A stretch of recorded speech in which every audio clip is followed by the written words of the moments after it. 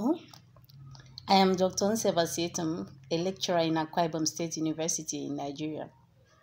Today, I will be speaking on the challenges faced by women in STEM, that is science, technology, engineering, and mathematics, and the way forward.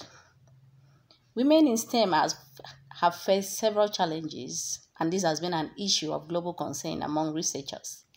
It is no longer news that women have been subjugated throughout the globe, particularly when it comes to the contributions they have made.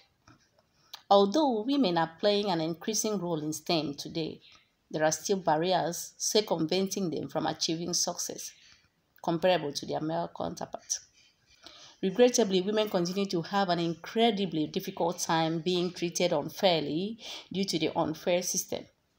In the developing world, Nigeria inclusive, women scientists face several challenges peculiar to their cultural, societal, and institutional norms.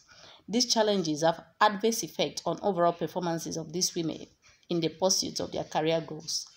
To address the challenges encountered by women in STEM and to formulate policies aimed at supporting them, identifying the obstacles is required.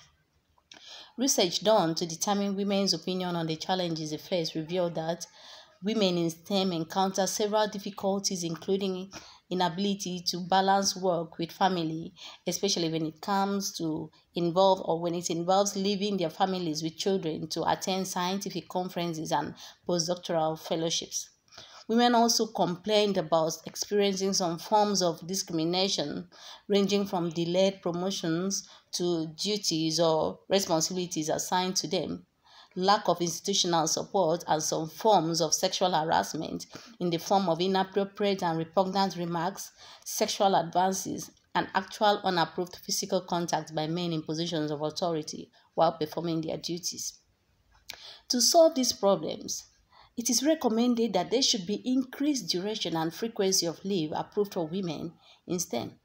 Strict punishment for sexual offenders should also be carried out. Policies to stop gender discrimination and support women through access to funding and research grants should also be done. Hiring women and nominating women for leadership positions and awards should also be carried out. Mentorship should also be provided for women in STEM, especially those in the early stages of their careers. Thank you so much for your attention.